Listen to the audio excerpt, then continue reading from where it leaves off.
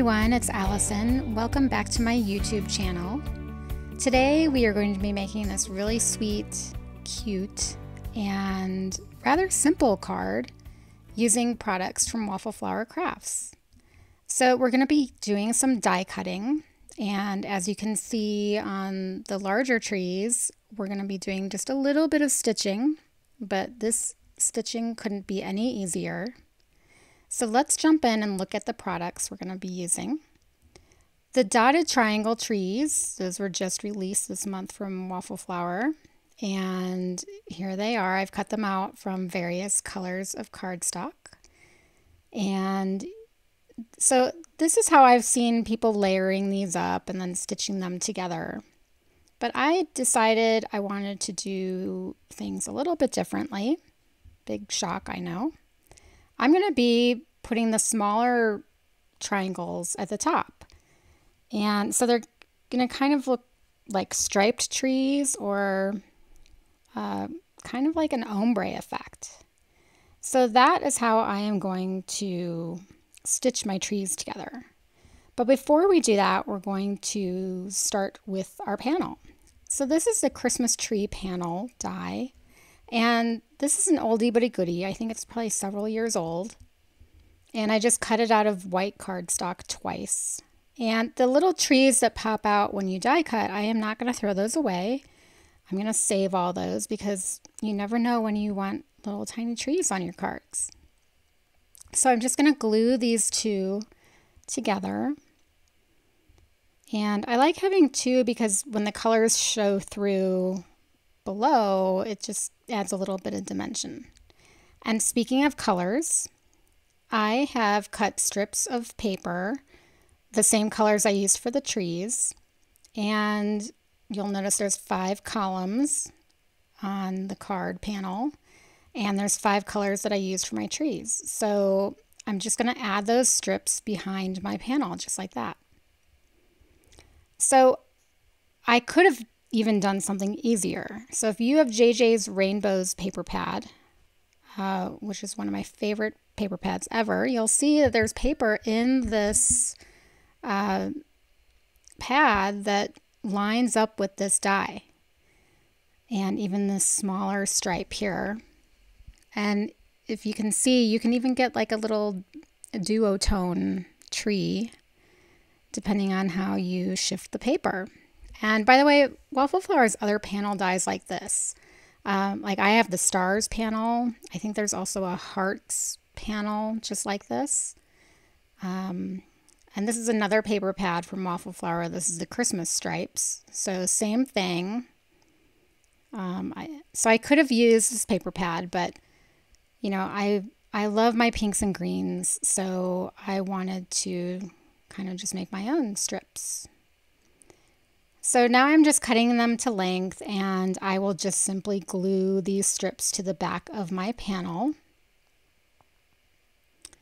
And by the way, before I forget, because I very often forget to say things during my videos, these dotted trees, you see them at the top there, they have other shapes in this dotted family. I made a card with the dotted hearts die set. Maybe that was this summer. So I will link to that at the end of this video. You'll see how I made a card using those hearts, and I did stitch those as well.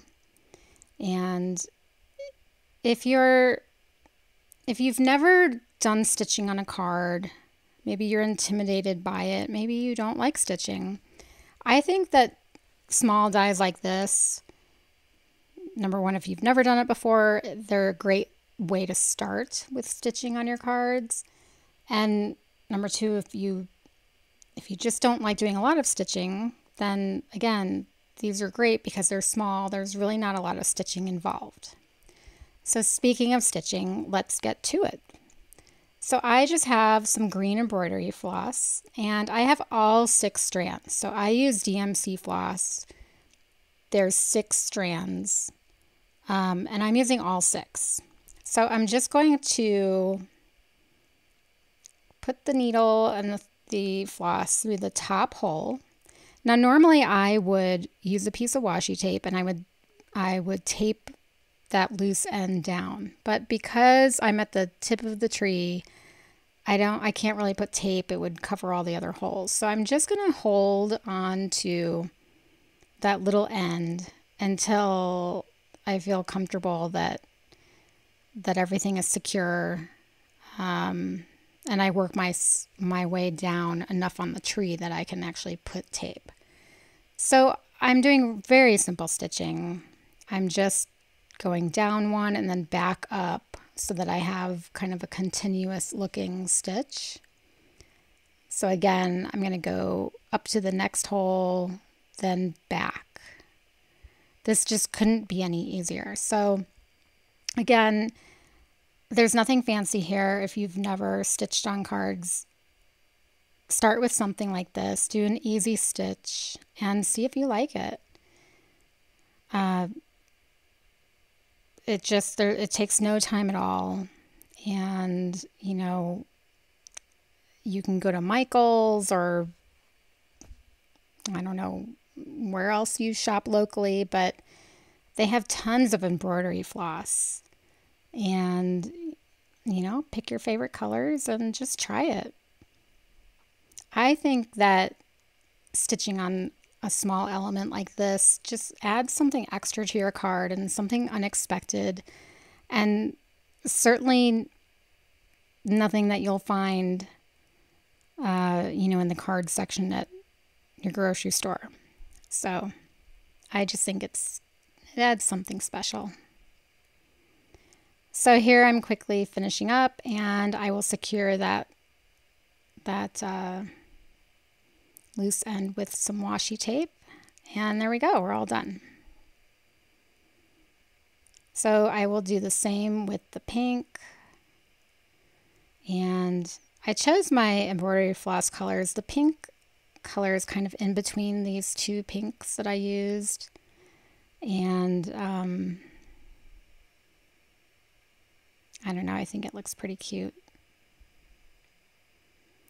So I do like stitching on cards. I think I've mentioned this in previous videos. If it's a lot of stitching, I usually do that when I travel, because it's just, you know, you can't really die cut when you're traveling. You can't really stamp.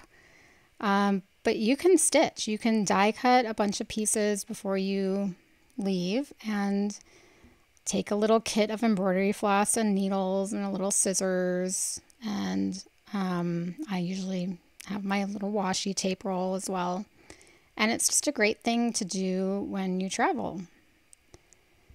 All right, so one thing I want to mention, this panel, when it gets cut, is not a full A2 size. So I'm going to attach it to this green panel. And the way my stripes went on the back, it's creating kind of an uneven level. Like I can't put glue on the white edges because I have pretty thick cardstock strips. So I am using the leftover piece from when I cut this panel, because I cut it out of a A2 sized piece of paper. And I'm not going to let those little strips go to waste. I'm just going to cut them off, and I'm going to glue them onto the sides of the card. And so these strips will then be kind of at the same level as the colored strips of paper. And so then I'll be able to glue this onto my panel, and, you know, I'll just know that the sides are secure. I just prefer to have my edges nice and secure to the card. So, you know, this little piece was going to get thrown out anyway, and now I made use out of, you know, what would have gone in the trash, and it helps my card out. So just using liquid glue, and I will add that to my A2 green card base. All right, so now it's time to attach the trees, but I thought it would be cute to add a little trunk to the tree to kind of mimic the trees that are on the panel. So I just cut a little strip of paper and I'm attaching it to the bottom. And by the way, there is a set of tree dies that have a trunk from Waffle Flower. You see them right here. This is just a snapshot from their website. So if you have no interest in stitching, those dies are really cute. And I think there's like some matching products with those, maybe some stencils and some stamps. So you might want to check that out if you're not interested in stitching. So here I'm using my craft mat as a way to just help me line up that little trunk and make sure the trunk looks straight. All right, so because I have stitching on the back, it creates a little bit of bulk. So I am putting some foam tape everywhere else. You know, not on top of the stitching, just around it. So this is my Altenew foam tape. And this is a pretty good depth tape, and I really actually love this tape. I know in recent videos you've seen me finishing up my yellowed Scotch tape, and I have had this Altenew foam tape. I tend to hoard my good stuff. All right, so for the pink tree, I need it to be a little bit higher. So this is foam tape from Simon Says Stamp, and this is thicker than the Altenew foam tape. So this will help me, because the pink tree is going to overlap the green tree a little bit. So I'm just trying to figure out where to put the foam tape on the pink tree. And I know I've mentioned this before as well, it's nice to have different kinds of foam tape and foam squares that have different depths for purposes like this. That way you can put things at different levels, or if you have to overlap one on top of the other, it's just nice to have options. So I'm just popping these up on the panel and it's looking so cute. So for the sentiment, I reached for something that I've been using a lot of lately. This is the Print and Script Merry Christmas set from Waffle Flower. And I haven't used the Christmas words yet. I just keep using the Marys. And this is actually obviously the script Mary. And I love how the Y just kind of nestles in between those two trees. And I used black glossy cardstock, and I really didn't feel like I needed a sub-sentiment. Usually when I use Mary, I just think it's enough to say Mary. So that is it for my card today. I think it is so cute, and of course it makes me happy because pink and green for the holidays is just one of my favorite color palettes. So let me know what you think in the comments below, and if you like this video, please hit the like button, and I hope you subscribe. Thanks again. Bye-bye.